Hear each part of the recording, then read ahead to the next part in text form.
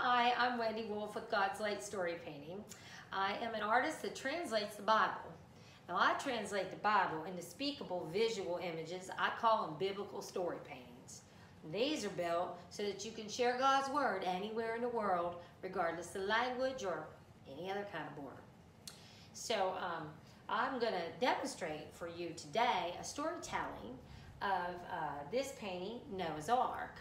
And I hope you enjoy it. It's a kind of a storytelling format. And it'll just give you an idea of an example of what this is intended for. And we'll begin with Noah's Ark, beginning with Genesis 6.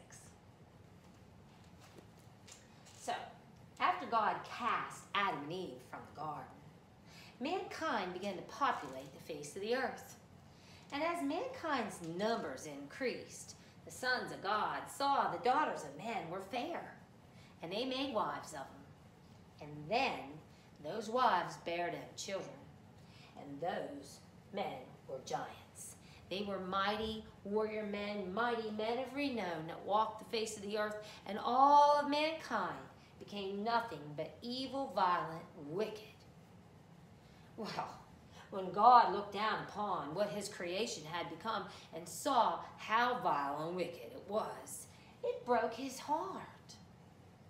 He looked at it and was, I will wipe it away, wash it clean with a giant flood. I'll just kill everything. It all got to be gone, got to be washed away. I can't have this. But then God remembered Noah. Noah was a righteous man. He walked with God continually. Oh, God loved Noah, and God thought, oh, I can save just a little bit. So God said, Noah, I have decided to destroy the earth and everything on it with a giant flood. But I have also decided to spare you and your family, and pairs of species of every animal that creeps, crawls, walks, flies upon this earth. So Noah, now listen to me, I need you to build an ark.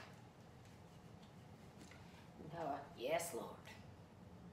And God said, Noah, I want you to make it out of cypress wood and pitch. Now I need you to make it 300 cubits long. That big? Yeah, that big. 50 cubits wide, 30 cubits high. Listen, Noah. You pitch it inside and outside. Pitch it good. Seal it up.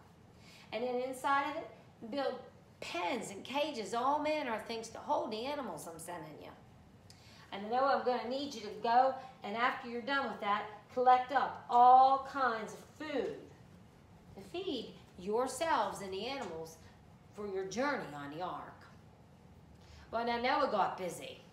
And Noah did like God commanded him. And Noah built the ark, and he collected all the food for it. And then God lit the way for the animals, and they came 2 by 2 to the ark, the male and his female, 7 pair of clean animals, 1 pair of unclean animals of every species on the earth. The birds in the air, the creepy crawlies, all the animals, every species, pairs of them came to the ark. And in 7 days, the ark was loaded. And then the door of the great ark was closed and sealed. And then, the earth shook, began to shake and rumble, and the fountains of the deep burst forth with water. And the windows of the heavens opened, and it began to rain. And it rained, and it rained, and the ark rose off the ground, and it rocked and rocked in the tempest of the waters. And it rained for 40 days and 40 nights until the highest mountain peaks were completely covered with water. And everything that had the breath of life in it died. Well then God remembered Noah and the occupants of the ark, and he sent a warm wind across the surface to calm the waters, and the ark rocked on the water. And then he plugged fountains of the deep, and he closed the windows of the heavens, and the ark rocked gently on the water until, boom, it came to rest in the mountains of Arad. Well, Noah and his family, they ran ran up and they looked out and land, but everywhere, water. And so they waited. Noah waited until he saw peaks of the mountains begin to show. And he sent out a raven. And that raven went back and forth across the waters. And he waited 7 days, and he sent out a dove.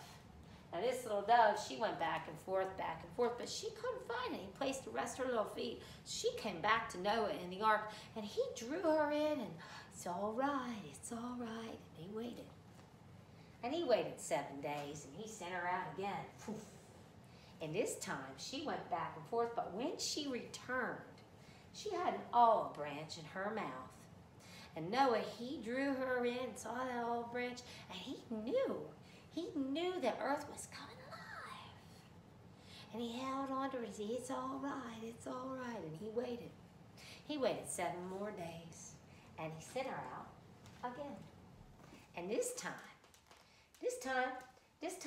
that little dove, she didn't return, she found her home. And Noah knew, he knew it was time. And so the seal of the great ark was broken. Door opened. And Noah and his family and all the animals came out onto a world that was vastly different and wiped clean.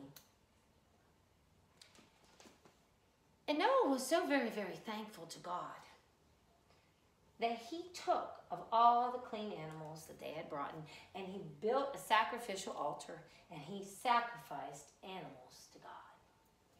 And when he sacrificed those clean animals, sacrificed, the scent reached the heavens, and Father God was so very, very happy that he said, I will never again destroy the earth with a flood.